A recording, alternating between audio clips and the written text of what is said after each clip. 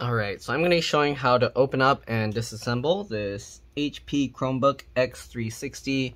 This is model 14c-cc0013dx. Alright, so there's likely some hidden screws under here, so let's go ahead and try and remove this rubber piece here. Okay, make sure when you're peeling it up that you're also peeling up the adhesive. HP, sometimes their adhesive separates from the rubber piece. Make sure that you are peeling up the adhesive as well, not just the rubber. Let's see if there's anything under this one, and there is, so let's go ahead and peel that up as well. Keep the rubber pieces in order. You don't want to mix them up because sometimes they are slightly different size as well. Okay, so we're going to now remove all the screws from the bottom here. These seem to be JS1 screws, and then it looks like there's two little covers here probably hiding some other screws. So again, J1 or JS1 screwdriver. Let's go ahead and remove the screws on the bottom. You want to keep the screws in order, again, because they can be different size, shape, and lengths, and if you mix them up, you can damage the computer. Alright, again, these are J1 screws, not PH or Phillips screws. You can possibly get away with using a Phillips or PH screwdriver, but there's a bit more risk that you'll end up stripping it out. So if you're going to use a PH screwdriver, make sure you're pushing down hard so that the screwdriver doesn't jump out of the screw. And if it does skip out of the screw once, twice, stop right there. Don't use that screwdriver anymore, and make sure you get the right screwdriver, because if you keep trying it, you're going to strip the whole screw out and then you're not going to be able to get it. Alright, so I think there's two screws right there that we're going to remove. I'm going to use a tiny flathead screwdriver to try and pop those out. Okay, so sometimes it helps to kind of push on the center of it to kind of pull it away from the edge, and then we're going to try and pop this out. And we're probably going to end up denting the little outside ring of it a little bit, but there's not really any other way to get that out that I know of. Okay, so yeah, this one doesn't want to come out. I don't know if I have anything else. Let me try with this little acupuncture kind of needle and see if we can get this out.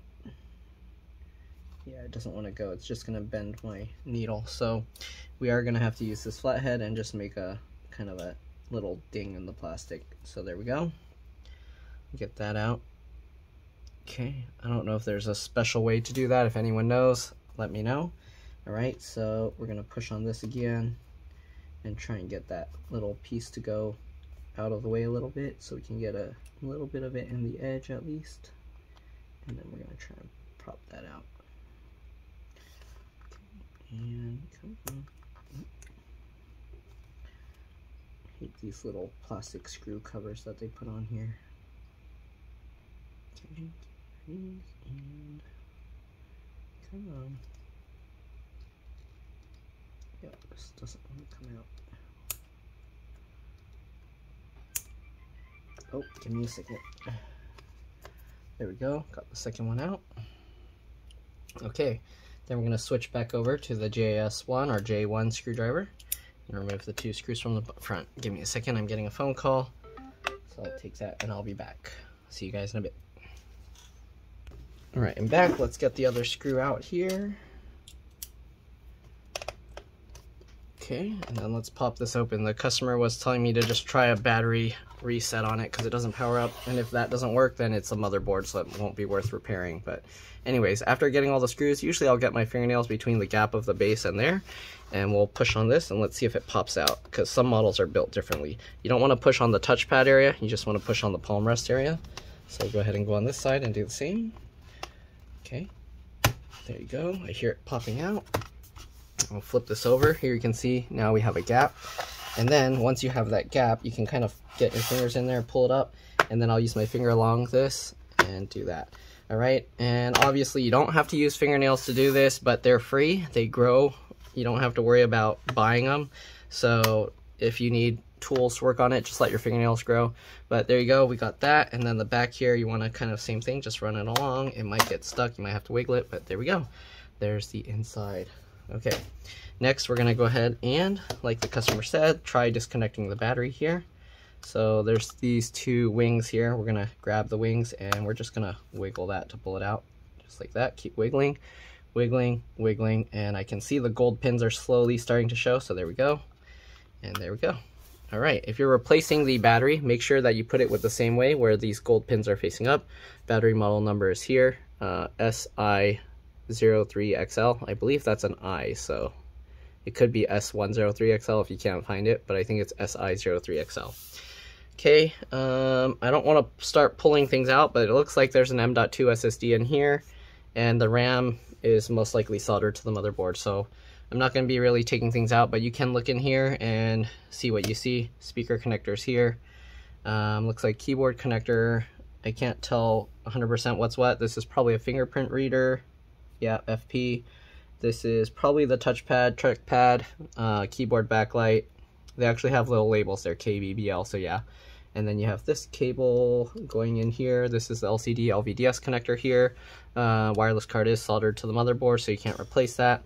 Then you got the USB-C port, power button, and the volume buttons, as well as this lock. I think that's a camera lock button, all connected on this own its separate board. So you have that.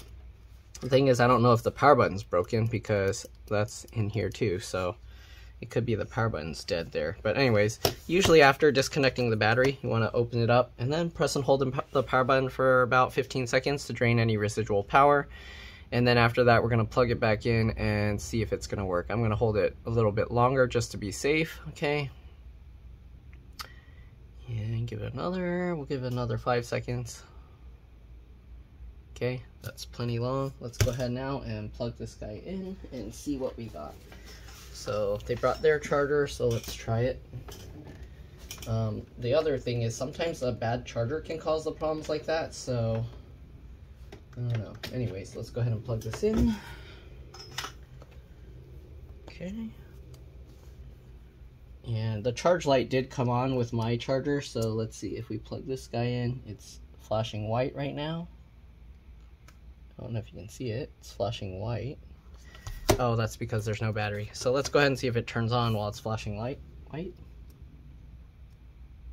Nope, power button does absolutely nothing. Okay, let's plug the battery back in. We might end up just putting this thing back together and not fixing it because it's looking like a motherboard issue. You can see the charge light's orange. I think he said it stays permanently orange, and that's a sign that the motherboard's dead. Yep, nothing's happening with the power button. So I think this thing is completely fried. But yeah, not really much else to look at in here. So I guess I'll give it back to the customer, let them decide if they want to have some more work done on it. But it's looking like a dead motherboard, that kind of thing. I can replace the motherboards, but I'm not able to like repair these or diagnose those little components and repair it. So I'm gonna leave it at that. Let's get the bottom cover back on, put this thing back together, and yeah. All right, so we just click it all down into place around the outside edges like this. Okay, just like that. And click in the middle as well. And there we go. And you just get all the screws back in and the little rubber feet, and that's pretty much all there is to it. Hopefully this video helped you guys out. If it did, please make sure to like, subscribe, share my channel with others so that they can learn how to upgrade and repair their devices as well. And if it helped you save a bunch of money, please consider contributing a little to the channel. Every little bit helps and allows me to continue making these videos for a living. If you can't do that, it helps a lot also to watch a bunch of my other videos. That way the algorithm knows to share my channel. Alright, and that's pretty much it. Get the last screws back in, put the little rubber feet and the little plastic cover thingies back over the screws, and you're good to go. Alright. Anyways, we'll get this in, get that in. To get these, you start with one edge here, get that lined up right, then start working your way towards the center, and then it helps to get the other side in because it stretches, and then just work your way over on both sides to the center, okay? And that way any stretching will push itself out to the edges. Alright, there we go. I'll get the other one. Again, start out at this edge.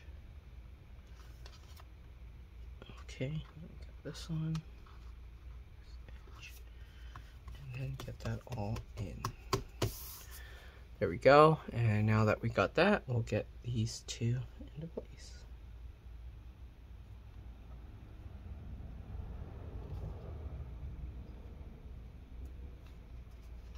Okay, that one, and the last one. And that's all there is to it. Thanks for watching. See you all in the next one. Let's drop this. Bye.